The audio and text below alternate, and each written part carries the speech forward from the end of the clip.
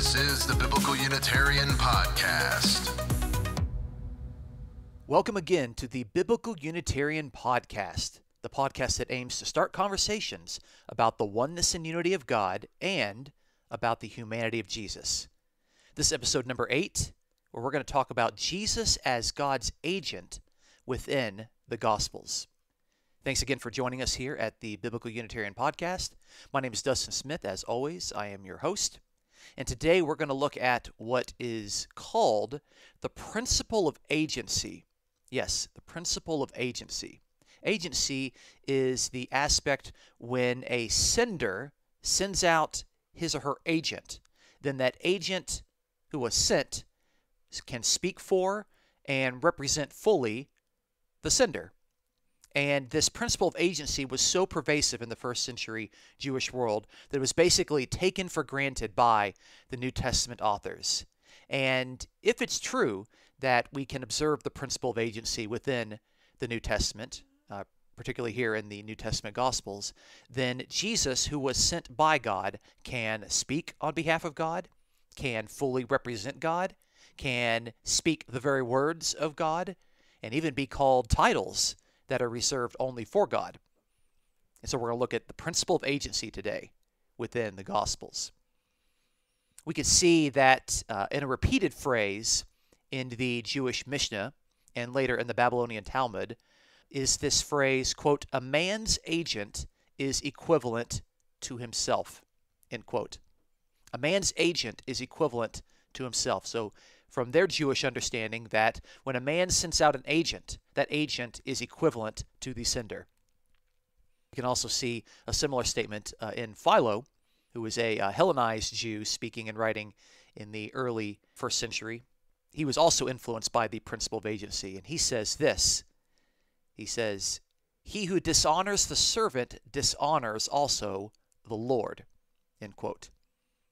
That's from his tractate Decalogue, verse 119. He who dishonors the servant dishonors also the Lord, to where the servant who is sent by the Lord fully represents the Lord, and therefore if you dishonor that servant, you are dishonoring the Lord himself, because the servant represents fully the Lord. In the article on the Gospel of John in the Dictionary of Jesus and the Gospels, it actually states that, quote, "Because Jesus is the chief agent of God, when one confronts him, one confronts God," end quote. That again is from the article on the Gospel of John in the Dictionary of Jesus and the Gospels, page 377, where it says again, "Because Jesus is the chief agent of God, when one confronts him, one confronts God."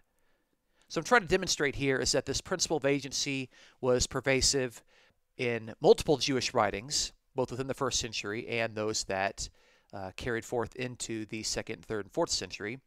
And also we're seeing that modern scholars are understanding that the principle of agency functions to Jesus because Jesus is the chief agent of God. And thereby, when one confronts Jesus, one is actually confronting God because God has sent Jesus as his principal agent. Now, this principle of agency can be observed in our four Christian gospel accounts, particularly in regard to God having sent Jesus. Now, when we use this phrase sent, it could possibly mean that Jesus was sent from heaven, or it could possibly mean that Jesus was just commissioned by God, as in God has given him a job to do. And so the word actually is ambiguous, and we shouldn't automatically conclude when we see that Jesus was sent from God, that Jesus was sent directly from God, from God's location. No, if Jesus was sent from God, it could mean, and very likely means, that God is sending Jesus, he is commissioning Jesus as his principal agent. So there doesn't need to be some pre-implication of ascending from heaven whenever we see these phrases that Jesus was sent from God. But let's look at how the four Christian Gospels describe this principle. Matthew chapter 10 and verse 40 has Jesus saying this, quote, "He who receives you receives me, and he who receives me receives him who sent me." This is Jesus sending out the 12 early in Matthew's Gospel, Matthew 10:40. He tells the 12 that those who receive them will also receive Jesus, And he who receives Jesus receives also the one who sent Jesus. So we can see this principle of agency functioning with actually three different factors. We have God who sent Jesus, and Jesus sent the 12. And thereby those who receive the 12 receive Jesus, and those who receive Jesus receive God. Another passage here in Mark chapter 9 and verse 37, where Jesus says, "Whoever receives one child like this in my name receives me. And whoever receives me does not receive me, but him who sent me." End quote. That's Mark 9 and verse 37. Again, where if you receive the child in Jesus' name, you receive Jesus. And if you receive Jesus, you are ultimately receiving the one who sent Jesus, being God. So the principle of agency there, very clear. In Luke chapter 4 and verse 43, Jesus said, "I must preach the gospel of the kingdom of God to the other cities also, for I was sent for this purpose." The purpose for which Jesus was sent was to preach the gospel of the kingdom of God, and God ultimately was the one who sent and commissioned Jesus to preach this saving message. In John's gospel, in John chapter 4, in verse 34, Jesus said to them, quote, "My food is to do the will of him who sent me and to accomplish his work." End quote. Jesus says that his food, what sustains him, what gives him energy, what gives him his daily bread, is to accomplish the will of God who sent him and to do his work. So we see Matthew, Mark, and Luke, and John all have comments there about God sending Jesus to accomplish the work of God. But Jesus, as the principal agent, as the chief agent, functioning within the principle of agency, is able to carry these things out as God's authorized agent. Now, in order to legitimate Jesus' authority as the one sent, the gospel accounts, Matthew, Mark, and Luke, and John, each note that Jesus came, quote, "in the name of God," end quote. Now, when Jesus came in the name of God, this means that he came under the authority of God as God's principal agent. And we can see this in a variety of passages. Check out this one here in Matthew 21 and verse 9. Is when Jesus is entering into Jerusalem on the final week before his passion. The crowds were going ahead of him, and those who followed were shouting, quote, "Hosanna to the Son of David! Blessed is he who comes in the name of the Lord! Hosanna in the highest." That's in Matthew 21 and verse 9. We can also see it repeated in Mark chapter 11 and verse 9, and a similar account in John chapter 12 and verse 13. Here we see it's actually the crowds who rightly recognize that the Son of David, Jesus, the Messiah, is the one who comes in the name of the Lord. And that Lord there is Yahweh. That is the proper name for God. So Jesus is the one that is sent from God, from Yahweh, as the Messianic Son of David, and thereby he comes in the name of the Lord. We can see a similar passage here where Jesus actually is speaking. Matthew 23 and verse 39, Jesus said, "For I say to you, from now on you will not see me until you say, 'Blessed is he who comes in the name of the Lord.'" That's in Matthew 23 verse 39. We also see a similar passage to this one in Luke chapter 13 and verse 35. Again, Jesus notes that the people ultimately are going to acknowledge him as the one who comes in the name of the Lord, comes in the name of Yahweh, meaning as God's authorized principal agent. In Luke chapter 19 and verse 38, we see the people shouting, "Blessed is the King who comes in the name of the Lord, peace in heaven and glory in the highest."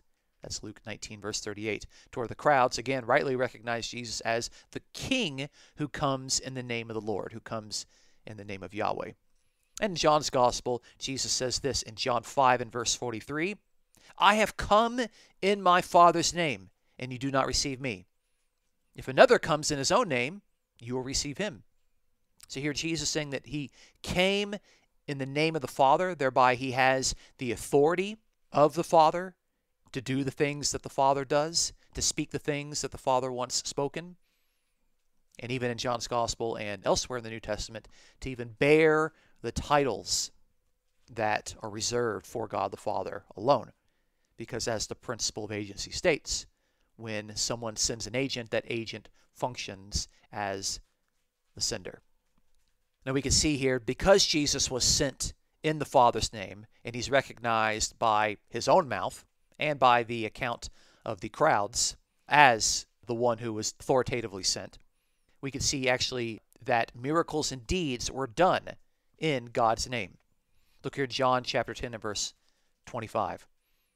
Jesus says this, I told you, and you do not believe. The works that I do in my Father's name, these testify of me.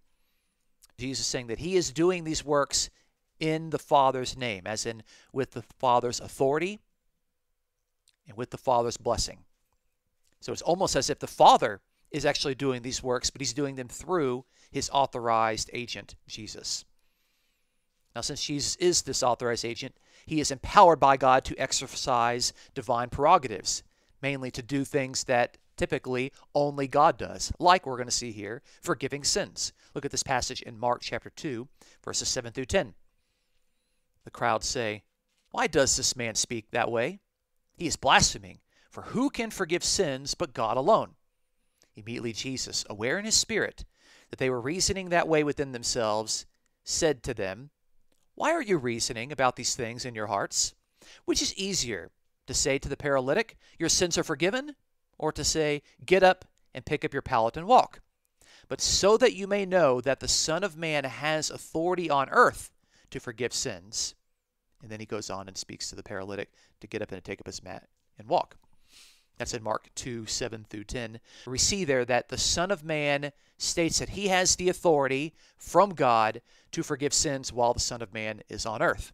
So it is true that God alone has this authority to forgive sins, but God can authorize human beings on earth to rightly forgive sins in God's name. The biggest example of this is actually the high priest, who is a human being who is able to forgive sins in the Jerusalem temple. But Jesus here is actually functioning almost in a counter-temple movement, saying that he is the one that can actually forgive sins with the authority of God because he is the Son of Man, meaning the apocalyptic judge. Another passage that we could see Jesus bearing the divine prerogatives is in John chapter 5 verse 17, where Jesus says this, my Father is working until now, and I myself am working. This is in regard to working on the Sabbath, where he actually says that God is actually working and functioning now, and so therefore Jesus himself can be working. His argument here is that as God's principal and authorized agent, Jesus can do working because God is doing working. And so thereby, Jesus functions within the principle of agency. Another divine prerogative is the giving of life. Look here in John chapter 5 and verse 21. Jesus says, for just as the Father raises the dead and gives them life, even so the Son also gives life to whom he wishes. So again, God is able to give life and raise the dead, and because Jesus is God's agent, the Son can also give life to whom he wishes. So Jesus is bearing that responsibility and that privilege from God. We can also see that Jesus functions as the judge, as the authorized and sent judge. John chapter 5 verse 22, Jesus says, for not even the Father judges anyone, but he has given all judgment to the Son. Very clear there. The Father has given all judgment to the Son because the Son is God's authorized agent. Now, since Jesus is the prophet from Deuteronomy chapter 18, verses 15 through 18, a passage we looked at in a previous episode, Jesus can speak the very words of God because he is God's sent spokesman.